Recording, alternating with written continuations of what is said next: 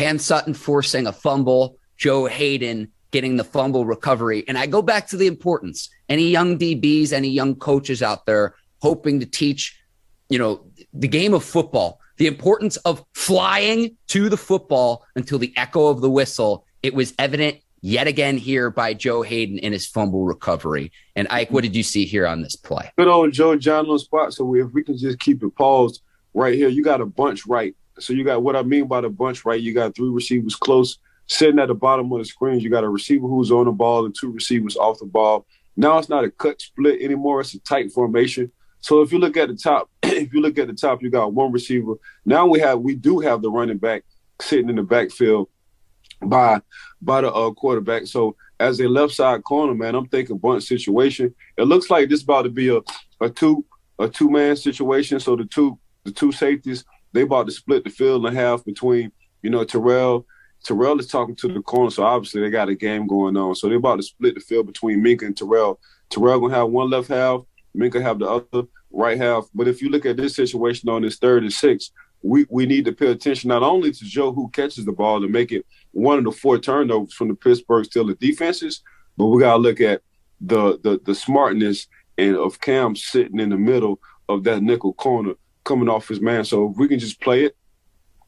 And Ike, as this begins to play, I want to point out the drag route concept by the Titans receiver, Racey McMath, who catches the ball and eventually fumbles. Mm-hmm. We're going to pause it here.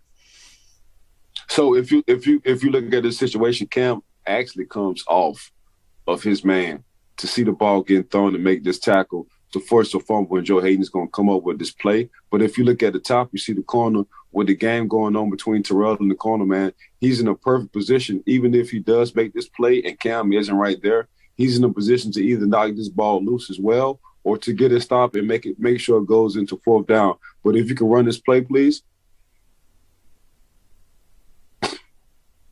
So Cam comes off, forces the situation, and look at Mr. Johnny on the spot. Now, we just talked about the man making the 4th and 6 in a crucial situation, Joe Haden. Now, we're about to see from a whole different angle, he getting into his Superman situation. I love this. The ball pops out in the full extension here, Ike. Oh, man, isn't this beautiful? Isn't this beautiful?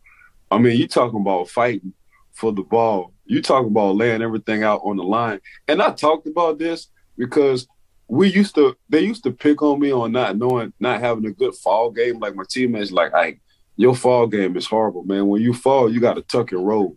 But for some reason, man, Joe Haden does this instinctively. Every time he comes and he falls, he always tucks and rolls. Check this out. And this has to be something the Steelers teach now, Ike, because we saw Cam Sutton do this earlier in the season on the tip pass from Cam Hayward. Yes. Right. And I know you like to get your Boy Scout on here with On My Honor, learning how to tuck and roll, Ike. Yeah, on my honor, I would do my best to do my duty to God and my country to the beta. I'm telling you, man, I got this. If we could just run this, that's perfect. But look at the roll, the tuck and roll. Like you say, man, they must practice that nowadays. An excited Joe Haden coming off an injury, making 2 crucial plays for the Pittsburgh Steelers. I'm so glad Joe Haden is back on the field for the black and gold.